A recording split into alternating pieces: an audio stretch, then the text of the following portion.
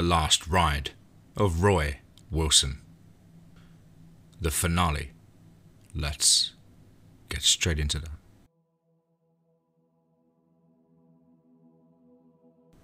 Our last day in Del Rio had spent gathering supplies, bullets and rations for our last ride out.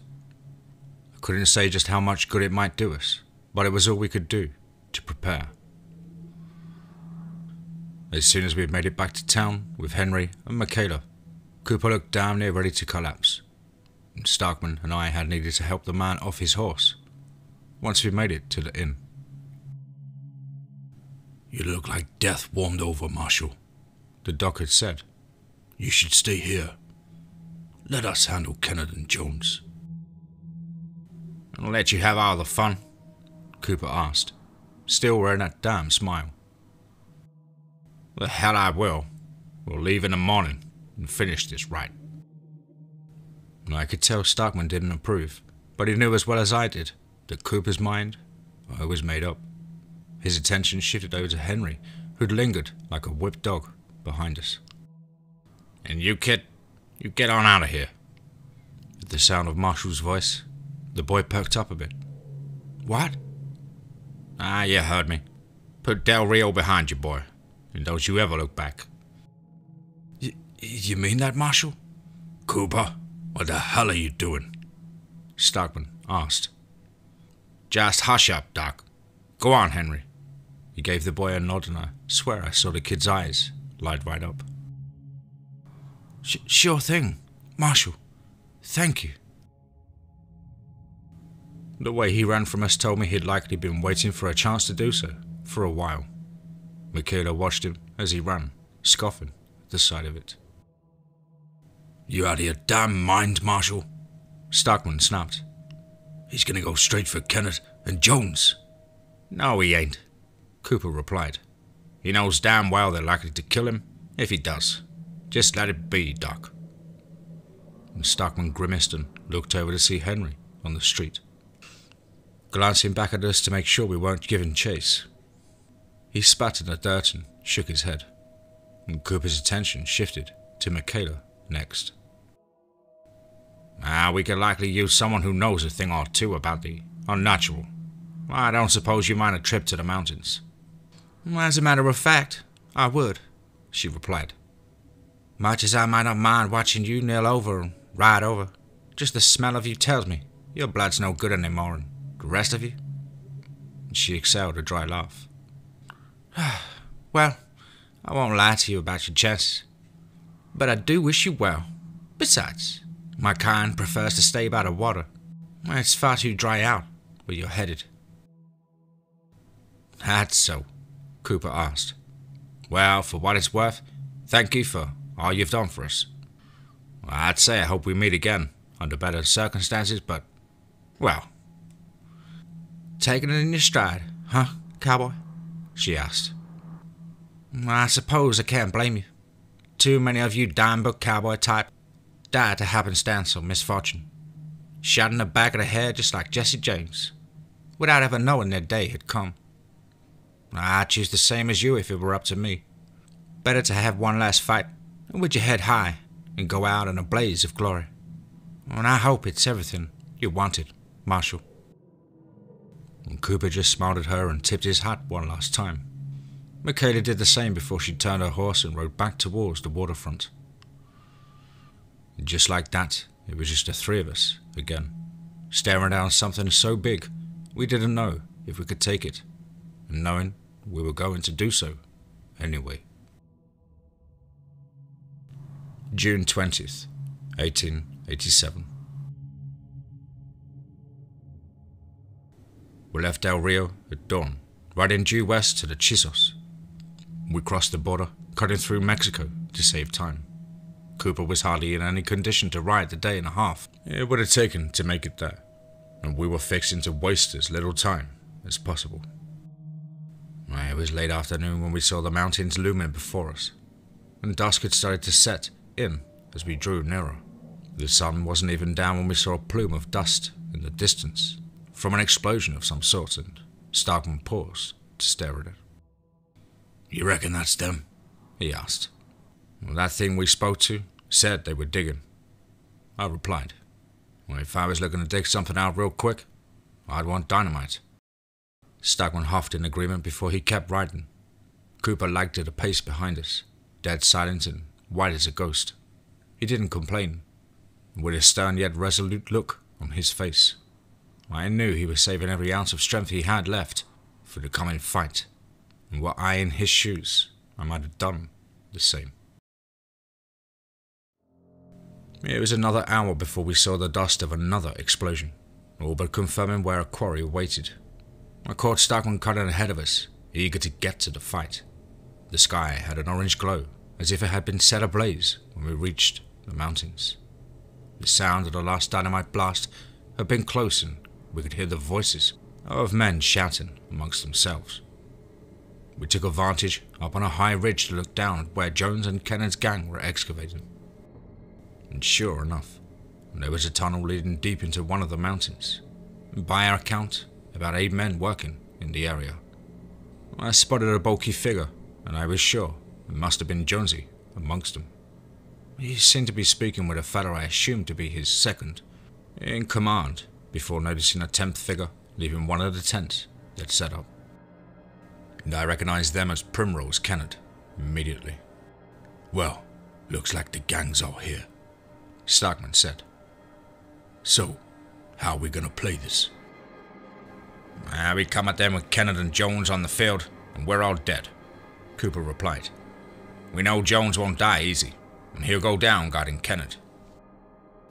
Be careful with how we deal with that woman too, I said. I don't think it was a stray bullet that nicked me in the back of the church. I took aim at the woman. I fired and I'm the one that got hit. She's got some sort of protection. Oh, is that it? Stockman asked before sighing. Well, shit. Did we just ride out here without a fucking plan? Duck, when you figure out how to kill a man who can shake off having his head blown to bits, you let me know. I snapped at Stockman. He was quiet for a moment, as if he was genuinely thinking on that. Down below, Kennard and Jones seemed to speak for a moment, before turning and heading for the hole in the mountain. I saw 2 of their gang following them in. They're heading inside, Cooper noted before readying his Winchester. The hell are you doing? I asked. That right there, son? That's a window. Plus, if that woman is going into that cave, you can bet your ass that they are close to the temple. We're short of time. The marshal steadied his aim and fixed one of the gang members in his sights. As he did, Stockman got up and headed down the ridge. I watched him for a moment, almost calling after him before thinking better of it. Well, shit. I guess we're doing this, I said under my breath, before following him down. I can't say it was much of a plan, but, hell, if it wasn't all that we had. I don't suppose you've got an idea beyond going in all guns blazing? I asked Stockman as I caught up to him. They've got dynamite down there. A lot, from the looks of it. If we can get into the cave, then we can rid the cave outright and bury those sons of bitches under the mountain, he replied. Oh, that's your plan? I asked. And if it doesn't work? Then we'll kill them the old-fashioned way. As we neared the bottom of the ridge, I heard the first of Cooper's gunshots. And down in the little encampment of Jones' gang, I saw a man hit the ground hard, dead on his feet or not. The marshal could still shoot. Stockman slid down part of the ridge and dove for cover behind a rock, and I joined him. Jones' men had their eyes up on the ridge, looking for Marshal. They were sitting ducks for us. Stockman fired first. His first couple of shots caught one of the men in the chest. The poor bastard barely had time to cry out before he hit the ground. It's an ambush, one of the men cried. I set my sights on him. I was hardly a crack shot, but I got him in the leg. The 4 surviving members of Jones's gang scrambled for cover. Cooper's rifle fired again, striking down another of them as he tried to get to safety. From the cave, I spotted the 2 men who got in with Jones and Kennard, running out to investigate. I emptied my 6 gun in their direction. One of them fell back, clutching at his neck. His companion only spared him a glance before diving for cover. A bullet struck the rock I'd taken cover behind, and I ducked my head low to avoid another shot that might have taken my head off. Starkman abandoned our cover for a better position, and I could hear a few desperate, blind gunshots sounding off, but as far as I could tell, none of them had hit anything. Cooper's rifle sounded again, echoing through the mountains. I poked out from my cover to see one of Jonesy's boys making a run for the tents, and I put him down before he could get there. And from the corner of my eye, I spotted another one of the gangsters getting a new window in his skull, courtesy of Starkman. By my count, we now had the advantage of numbers, and those boys, they knew it. Back in the temple, I heard one of them calling before Cooper's rifle silenced him.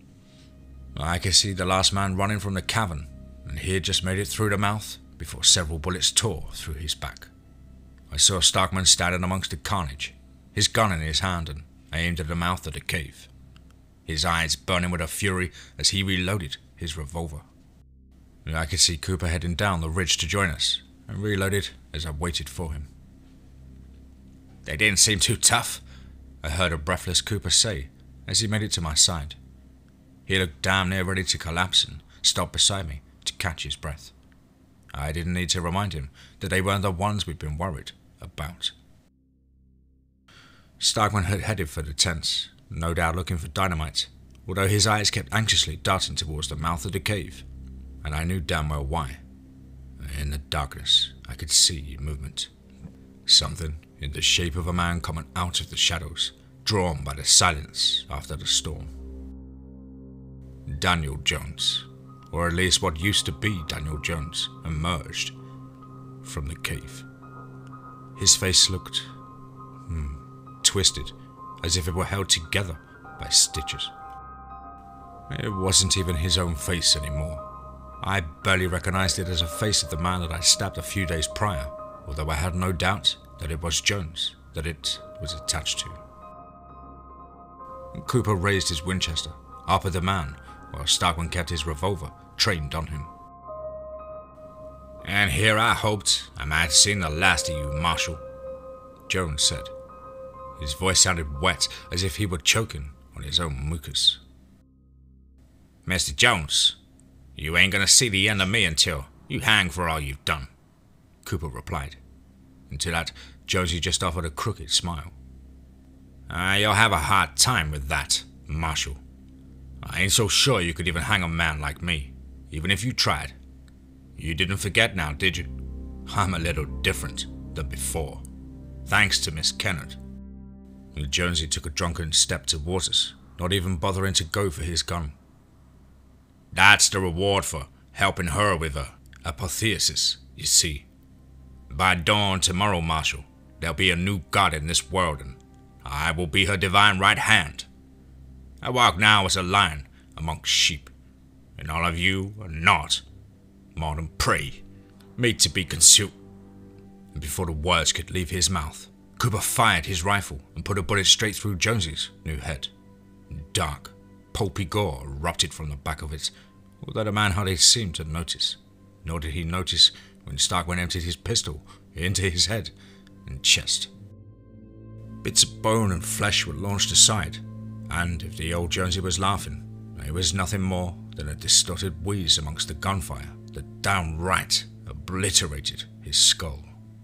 Cooper fired another round into his chest, and still it had no effect. "Doc, the dynamite," he called, and Starkman wasted no time in heading back for the tents. Jonesy remained standing and hastily drew for his pistol. I hadn't thought he even could shoot in his current state. I can't imagine Cooper or Starkman had either. He squeezed off just one shot towards the tents. Only one, but it was enough. The explosion of dynamite knocked Cooper and myself off our feet and sent Starkman utterly flying. I hit the ground hard and lay on the ground stunned for a moment before I noticed Jonesy advancing on us. He shrugged off his heavy duster, revealing pale and rotten bare flesh beneath it. Just like that thing in the barn, he was held together by little more than stitches, and his body looked bloated and swollen. He stopped only briefly before one of his own dead men, and I watched as his belly seemed to split open like a twisted, toothless maw, and fleshy red tendrils gripped the corpse of the dead man and pulled it into him with a sickening sucking sound. As it did, I watched the remains of Jonesy's head fall away uselessly onto the ground as a new head, and that of the man he was currently eating, rose up in its place. His eyes opened, alive with a new life, and fixated on me as that maw in his stomach swallowed the dead man whole and closed up again. "Hey there, Roy," he said, his voice even more garbled than before. He raised his gun at me, and I moved, scrambling for cover before he fired. "Come to hunt me down again, have you?" I heard Jonesy tease. "Well, this time ain't gonna go so well as it did when you turned traitor on Blake. No, sir." And I could hear the sound of Cooper's Winchester firing and a grunt of frustration from Jonesy. I moved from behind cover, praying to a god I might have shot, and I did. The hand that had once been Jonesy's gun was little more than a bloody stump that he clutched. His focus had shifted to Cooper, a short distance away, and he didn't notice me until it was too late. I emptied my revolver into his head, knowing it wasn't going to kill him, but not giving half a damn. Behind Cooper, I could see Starkman up on his feet, scraped up and worse for wear, but alive. Cooper fired his Winchester again, and the force of the bullet sent Jonesy back a step, and I heard him hiss at that disgusting maw in his stomach cold open again. Jesus fucking Christ! Cooper spat before shooting at the maw. It did no more good than shooting him anywhere else. And Jonesy went for his other gun, and Starkman pulled Cooper down into cover. His few shots thankfully missed, and I took the opportunity to put some distance between myself and the colossus of flesh that used to be Jonesy. He stood still for a moment before leisurely lumbering over to the corpse of another one of his dead men. The red tendrils in his stomach's maw ensnared that corpse before beginning to pull it into him. And I knew what would happen next. Whatever was left of his old hand dropped off, as the hand of the dead man he'd just consumed grew in its place. The damage done to his head was filled with bits from the head of the man that he was consuming. "Go ahead, boys. Shoot me again. Might actually do something this time," he hissed. "Y'all gonna run out of ammo eventually." I spotted Starkman gesturing to me a few feet away, and I ran to join him. Jonesy raised his pistol to take a shot at me, and just barely missed me by a hair. He just chuckled playfully before plunging a hand into that sick maw in his stomach and pulling out the gun of the man he'd just eaten. "Now, if you got any idea on how to kill this son of a bitch, now's the fucking time," Starkman snarled at me.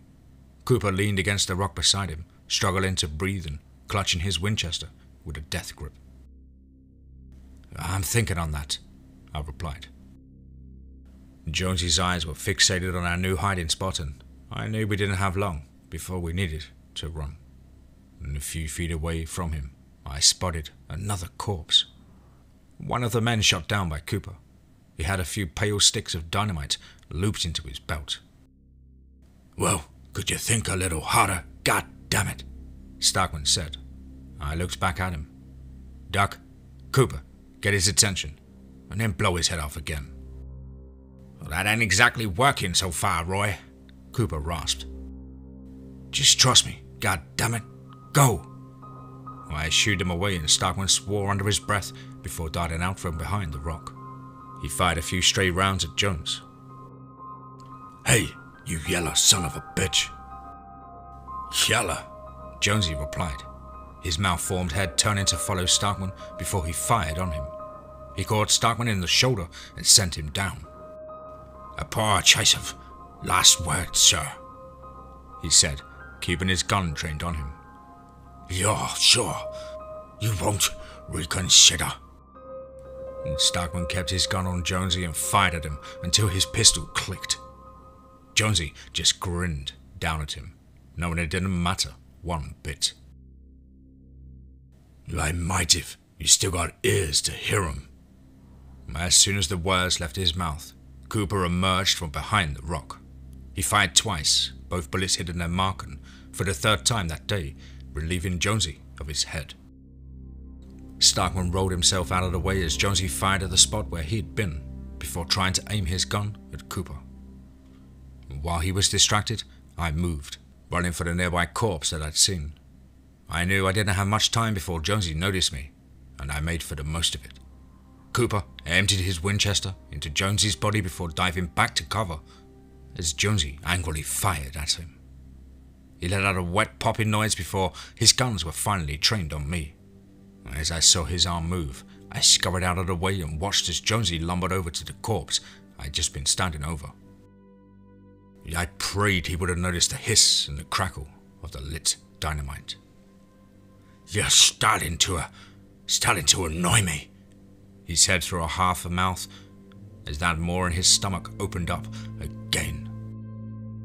"You have long since crossed the line between bravery and suicide. How much longer can we play this game?" And the red tendrils gripped the corpse of the dead man and pulled him in, head first into that maw in his stomach. Bits of the new head grew to replace the ones that were lost, but as they did, I saw Jonesy's eyes widening in horror as he realized, too late, what was going on. "Wait! No!" Frantically, he dropped his guns and tried to grab the body as that hole in his stomach consumed it. And I could see the maw retching as if trying to spit up the corpse, but I was too late. The explosion tore through Jonesy, and there wasn't a damn thing he could do to stop it. One moment he was whole, the next there was nothing but a small crater in a cloud of dust where he stood not moments ago. I saw the top half of him launched away and dashed violently against one of the rocks strewn around, and then all was quiet.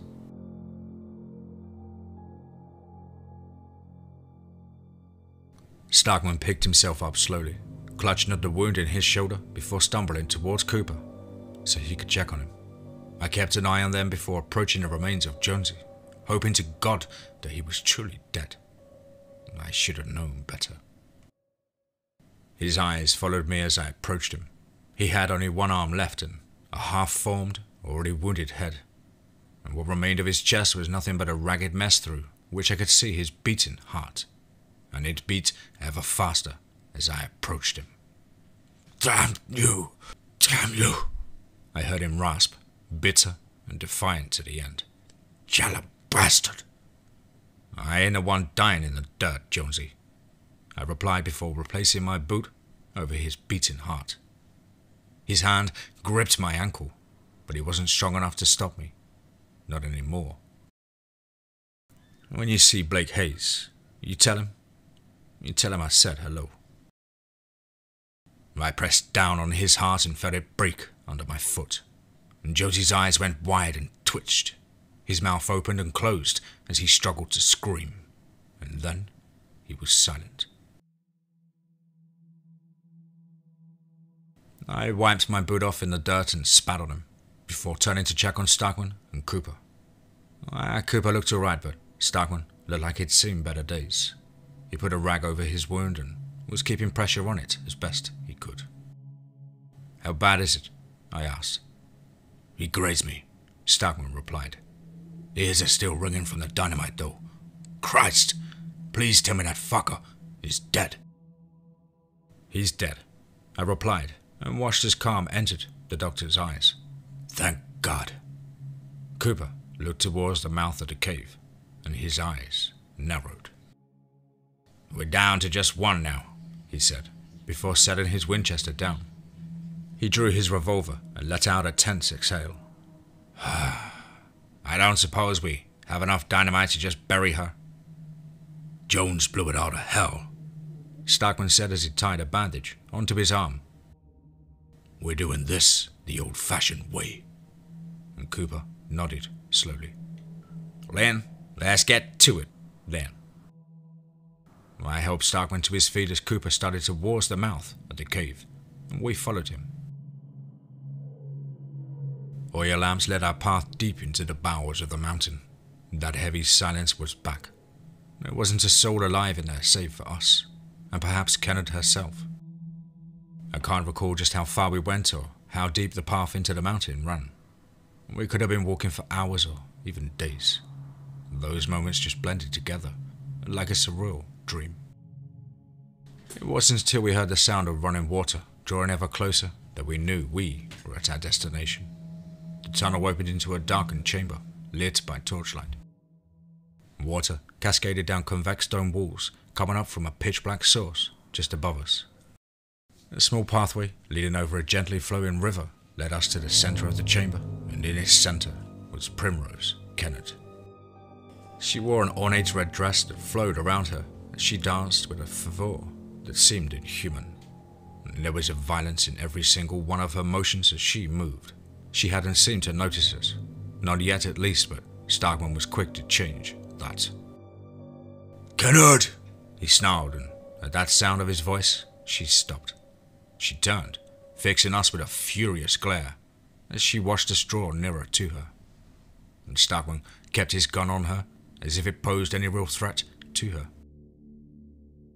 You've taken a lot from me. I'd very much like to return the favor, he said. What a selfish notion. In the face of something far greater than yourself, she replied. Vladimir Starkman, isn't it? Igor's brother. Don't you dare say his name, Starkman growled as he spoke. Her lips curled into a grin. You really think that you're going to exact some sort of revenge upon me? Is that it? You imagined you'd chase me down, interrupt my apotheosis, and, what, kill me? Bring me back to San Antonio and hang me? Her eyes darted between myself and Cooper. That was the idea, Cooper said. But after all the trouble we've been through, I'm content to leave your corpse to rot down here. By all means, Marshal, shoot me, she said for a moment. I was sure that Cooper was going to try. Instead, he took a step toward her. If I thought that might end well, I would, he said. Primrose Kenneth, I am placing you under arrest for the murder of John As he advanced on her, Kenneth's eyes seemed to flash. The ground beneath us shook as the darkness above her seemed to come alive. A great droning filled my ears, like heaven's trumpet sounding, and in the void behind her, I saw a great red glow from behind the shimmering water. Arrest, Kenneth laughed, her voice echoing through the chamber, just as loud as the droning. How quaint! You'll not stop my apotheosis, gentlemen. But since you've come so far, I will allow you to witness it. And through the flowing water behind her, I could see a great red cross in the sky. Charles. Kenneth twirled, resuming her frantic dance as I fell to my knees, and beside me I could see Starkman clutching his head and screaming as Cooper looked up into the great visage of Charles. I couldn't will myself to move. The great cross from the abyss held sway over me. I couldn't even look away, and Kenneth's violent movements seemed to blur together as they did. I saw a pair of great stone doors slide open on the far side of the dome chamber. Beyond them was a darkness so complete that it seemed like a void. Kenneth's dance came to a close as she stared into the doors before she looked back at us. The droning grew louder and louder, and as I looked into that darkness, I knew that Charles awaited beyond it. Come, I heard Kenneth say. Witness the ascent of your new god. And grinning from ear to ear, she strode confidently through the doors and into that darkness that swallowed her whole. The droning of Charles did not fade, nor did it weaken. I don't know how I found the strength to stand, but somehow I did. Cooper, I called, my voice barely breaking past the noise. Starkman, come on. And Starkman was on his hands and knees, blood dribbling from his ears. At the sound of his name, he looked up, seemingly disorientated before he finally stood. And Cooper was the last of us to rise, and he looked into that darkness and with a fear I understood all too well. And then he stepped forwards, towards it, and together we entered the abyss. The first thing I noticed was silence. The droning was gone. The sky above us was a hazy pink, and yet it seemed wrong, unnatural somehow. It took me a few moments to recognize the space we stood in. It looked different on the other side. We'd come out in the same chamber we entered through, only this one looked as if it had been blown to pieces. The mountain that had been on top of us was gone, giving us a clear view of the sky. I could see bits of rock floating lazily through the air, as if gravity had no effect on them. Stagman blinked in disbelief as he surveyed the area around us, before noticing Kenneth a few feet away, and she stared up at the pink sky, still smiling wide. "You should be on it," she said, without looking back at us. "Only a few have ever set foot in the abyss while still alive. It's beautiful, isn't it?" And Cooper raised his revolver and aimed it at her back, and she didn't even acknowledge him. "Whatever you're doing, it stops now," he said, his voice barely a wheeze. "It's far too late to stop this, Marshal," Kenneth said. "But I will be a merciful God. Put down your gun, and I might even be so kind as to give you back your life. I can hear it in your voice, see it in your face. You made a deal with the old Fae, didn't you? Gave up your life. Just for a shot at me? What a waste. But soon, once I have the power of Shal, I can undo it. The old Fae may be powerful, but I will be even greater than them." And she turned to face us at last, her eyes bright. "Put down your gun, Marshal. There's a new world coming. Embrace it." And Cooper just kept his pistol aimed at her. His eyes met hers, and he exhaled before he pulled the trigger. He fired 3 shots before he collapsed backwards, with 3 stains of blood growing on his chest, and Kenneth watched him fall with indifference. "So be it then," she said. "Your choice is made." And with that she turned back to look up at the pink sky and raised her hands. A crimson bolt of lightning came down from the heavens and connected with her palm. And Kenneth let out a cry of pain. Her knees seemed to give out and she nearly collapsed, but she kept her hand outstretched. Her apotheosis had begun. "No!" Starkman cried. He ran for her, probably trying to tackle her, to stop her somehow, but another bolt of crimson lightning struck the ground in front of him and launched him back a step. Kenneth rose to her feet, swaying drunkenly as the crimson power flowed through her, and she looked back at Starkman. Her vicious grin returned. "And you wanted revenge," she crooned. Her voice had gained a hint of an echo. "I think I'll destroy you first." And she advanced on him as he lay in a heap on the ground before a single final gunshot rang out through the abyss. Blood erupted from Kenneth's head, crackling with electricity. Her eyes were wide and shocked. I looked back towards Cooper, who lay dead on the ground beside me, and blood found out behind his head. His revolver lay under his jaw, and that boyish smile, it lingered on his face. The sky went dark for a moment, before lighting back up again, seemingly brighter than before. And Kenneth swayed uneasily on her feet, not dead, but for the time, wounded. She pressed a hand to her head, and I took the window that I could. I couldn't shoot her, and I sure as hell wasn't about to shoot myself, but maybe I could find another way to hurt her. I pulled her away from Starkman and threw her to the ground. Kenneth rolled against the stone floor before picking herself up, her lips curled back into an animalistic snarl. "You struggle in vain," she barked as I closed in on her. I hit her jaw and felt the force of my own blow against my face. Another bolt of crimson lightning struck beside me, blowing apart the ground underneath my feet and sending me flying. You have nothing, she cried. No means to stop this. Your best efforts are too little and too late. And I saw Starkman trying to stand, only for another bolt of crimson lightning to strike between us, launching us both again. Starkman rolled slowly on the ground before starting to pick himself up. Not exactly, he rasped, glaring up at Kenneth as he made it to his knees, and she towered over him, raw electricity sparking across her body, her brow furrowed in confusion. That power you got, it ain't yours, is it? Now I don't know a hell of a lot about gods or robberies, lady, but I know that if you're stealing anything from anyone, you might want to be a little bit quieter.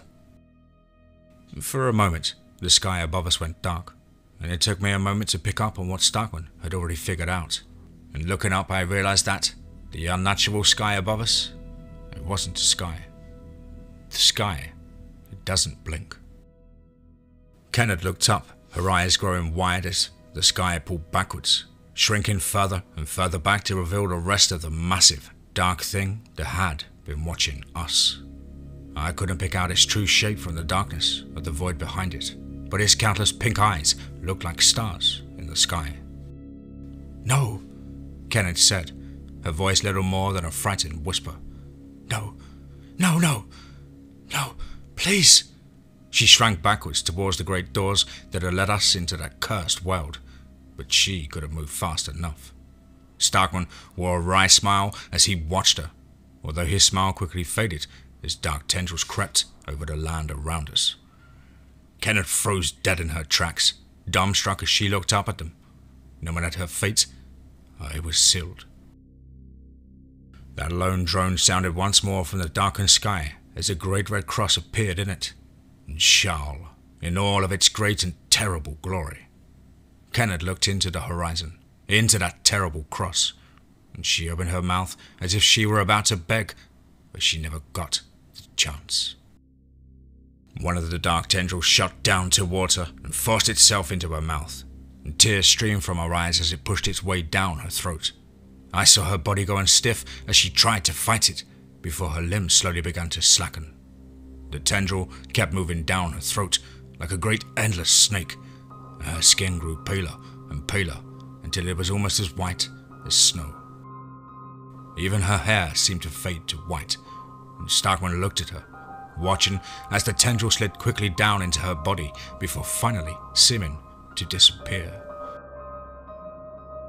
And at last Kenneth fell to her knees, struggling to breathe and retching as she were about to vomit. Her arms trembled, her eyes seemed to glow an ominous red, and then, at last, she spat up something pale and milky white. It seemed to sizzle and burn on the ground before it evaporated, and at last, all was silent.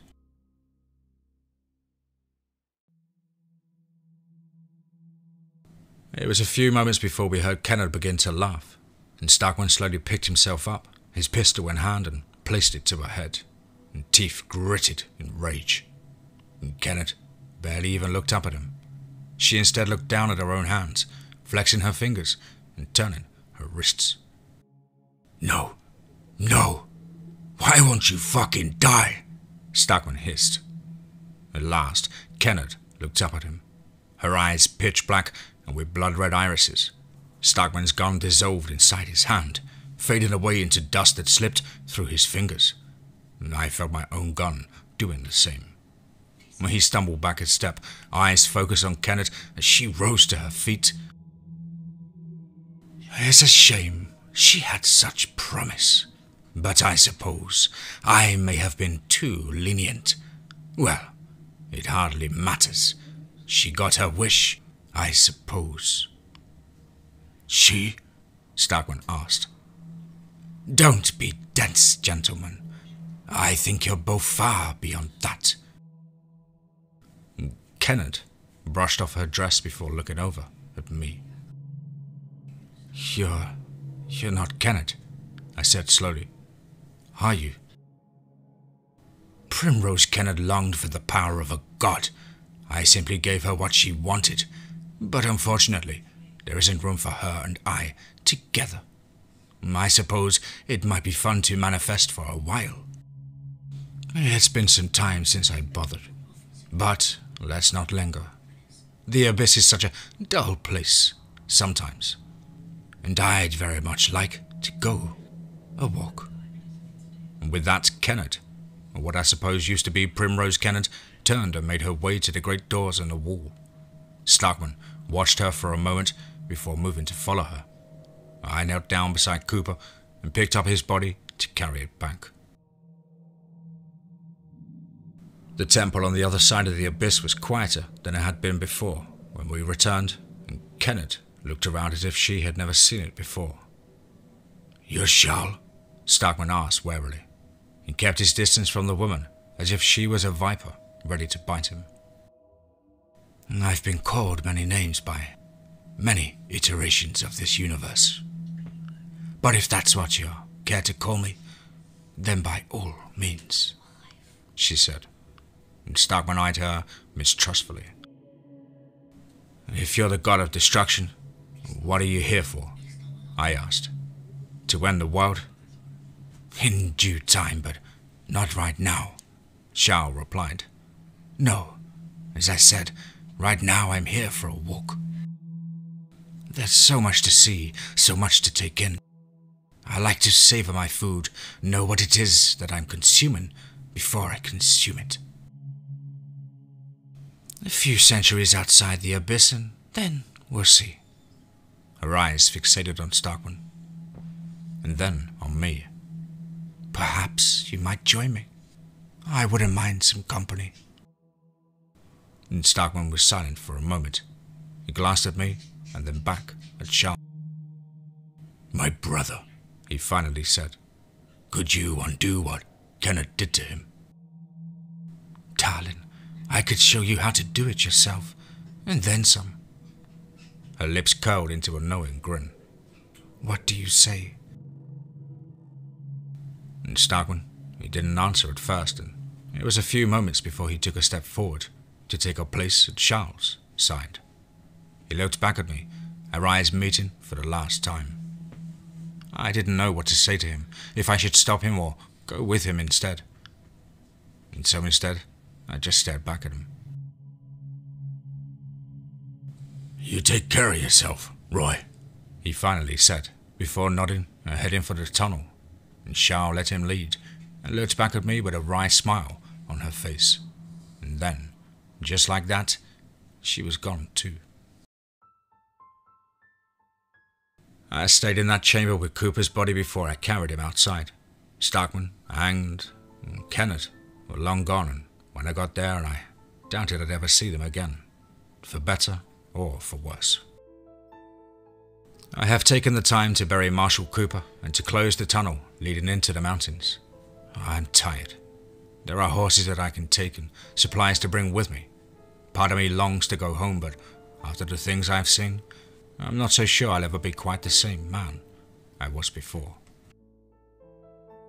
I think I will bury this journal with the Marshal and set out for the wilderness. If I make it back to the Guadalupe Mountains, I will find Sarah and Jack, and I will leave Texas behind and never look back. I'm not sure if what we now let into this world is something that should be here or not. Even if it isn't, I know there's not a damn thing I could do to stop it anyway. Either way, what's done is done, and the road calls to me. I do not know what lies in wait, and perhaps that is a mercy.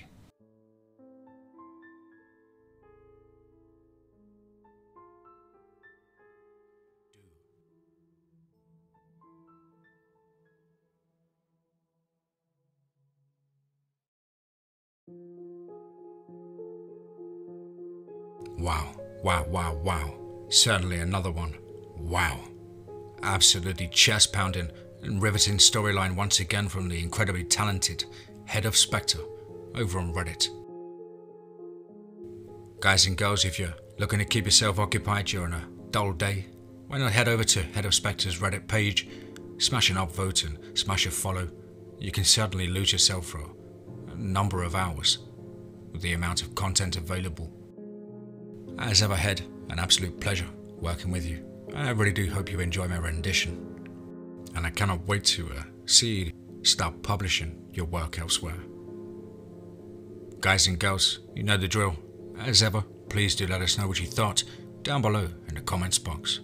Please do like and share. It really does help build the channel and our community further. And why not hashtag TeamFEAR and DMT's Cryptid crew. If you're an aspiring writer or just fancy having a crack at things, why not get in touch with myself at the usual email as on screen, which is dmtforestofear@gmail.com. I really look forward to hearing from you. I hope everybody's well this week and having a great time at school or work, getting fully stuck in and pushing for greatness. But above all, guys, remember, be safe, not sorry.